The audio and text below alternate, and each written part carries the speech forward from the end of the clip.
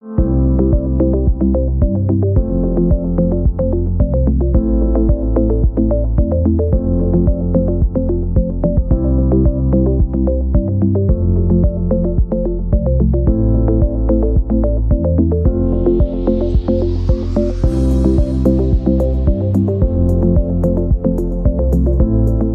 power is providing electricity from ports to the ships while the ships are in port, and the ships then switch off their generators. This is also called cold ironing. Ambuja Cements can be considered as pioneers in providing shore power to ships since inception. We started our shipping operation way back in 1993, and since then all our ships in terminals are receiving shore power.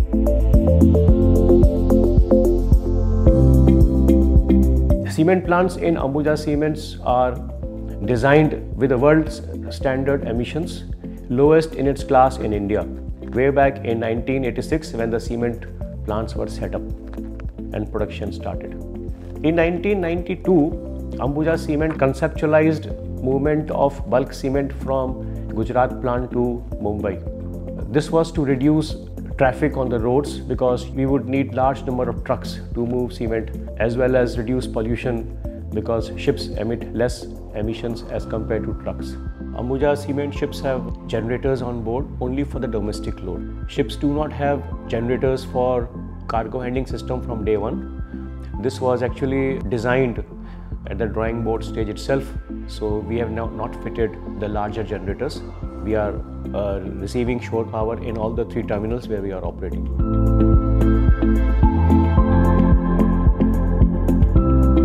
The advantages are many. First and foremost is less pollution in ports. Second is more crew comfort because generators are switched off, less noise and less vibrations on board the ship. Third, the crew gets more time for carrying out maintenance of other equipments while the ships are in port. Next is that less maintenance cost, and last and another important point is that we have not fitted the larger generators, thus less weight on board the ships and less capital cost. So it has worked very well for us. We have 10 ships now in operation, 3 terminals, and we have fully optimized this model. We have also extended shore power to harbour tugs.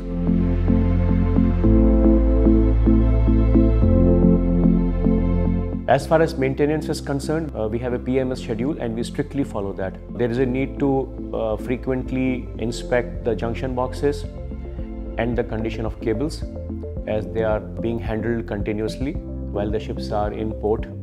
As far as safety is concerned, we have a strict training regime for the operators. The operators need to be well versed with the operation of cables and connectors. Wearing of PPs is a must while connecting and disconnecting the cables.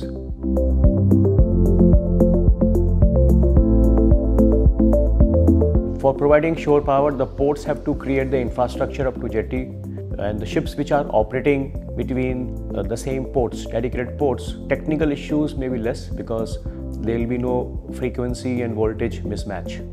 However, for ships which are going to different ports, this needs to be addressed. Ships or ports may need frequency regulators or voltage transformers, either on ship or ashore. This needs to be worked out. Another concern is that the electricity supplied by shore to the ships must have stable voltage. Otherwise, the ship's equipment may get damaged.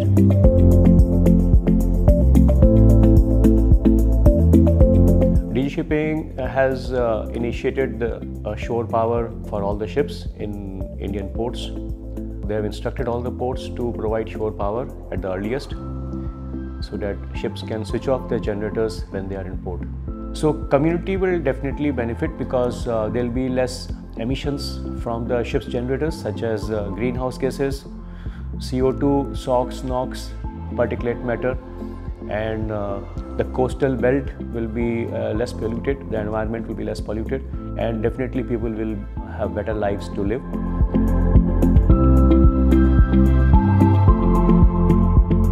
So INSA is doing a commendable job in disseminating this knowledge and information to other ship owners so they can replicate this model and implement it at the earliest. I hope many other ship owners will benefit from this.